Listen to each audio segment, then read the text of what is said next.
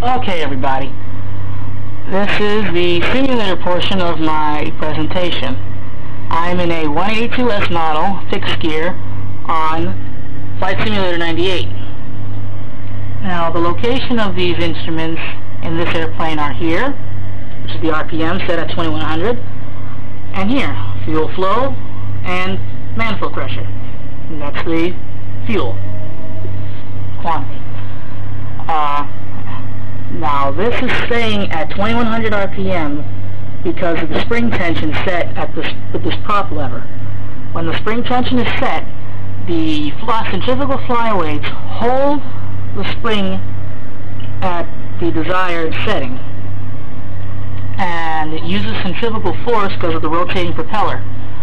Hence the name, to hold it there, so hence the name centrifugal flyweights. Now, the governor will maintain this set RPM whether or not I increase or decrease airspeed.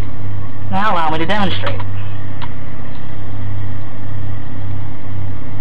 I go down.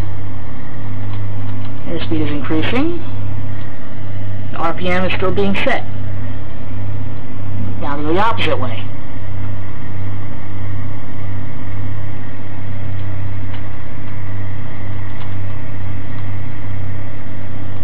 Airspeed is decreasing rapidly, and RPM is still being set. Oh, there's the stall. Didn't mean to stall there. Now, the same thing will happen, or the same kind of thing will happen. The governor will be still maintain the set RPM when I change manifold pressure, the throttle. Allow me to demonstrate. As it increases, see, the propeller keeps maintaining it.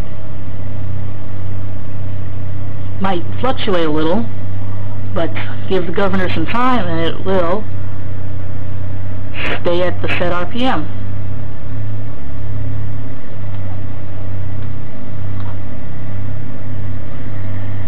See?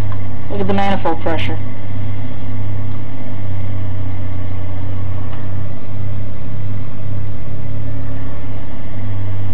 Yep, give it some time and it will work. Now, when I push this throttle forward, the prop control forward, that means the oil gets sucked out of the propeller hub, and the aerodynamic forces push the propeller to its lowest blade angle for the least amount of drag to give us the maximum RPM. That's why you set the RPM, the prop lever, full forward on takeoff. Just like first gear in a manual transmission, if any of you are familiar with, any of you drive a manual car with a manual transmission. So it's a first gear first, and then you move up. That's why when you climb, when you climb, you have to have it full forward, because it's not a good thing. The only thing you change is the mixture until you're at cruise. Anyway, and as I pull it back, the oil enters the hub of the propeller through the hollow propeller shaft, and increases the tension on the spring, and it maintains the RPM with the centrifugal flyweights.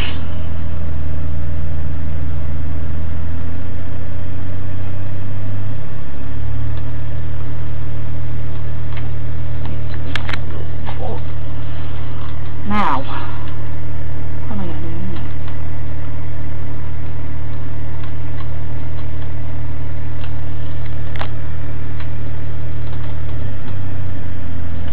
Now, you may have noticed when I went over to the fuel, the fuel gauge was very slow, very low. Now, I had that set for a reason. The reason for that was because I wanted to show you the other great thing about the Cossack propeller, even though it's been shown already, mentioned already, is the ability of a full feathering. And the RPM's going down because the engine's off. Now Now, when you full feather, all the oil gets pushed into the propeller hub and sets the spring tension to its highest to make the propeller go to its highest blade angle, almost streamlined with the wind, to allow the least amount of drag, so you can have least amount of drag, so you can have the most gliding distance. And I did this on purpose so I can land. Now I don't need to show you the landing because you guys know how to land. Anyway, that's it. Thank you for listening.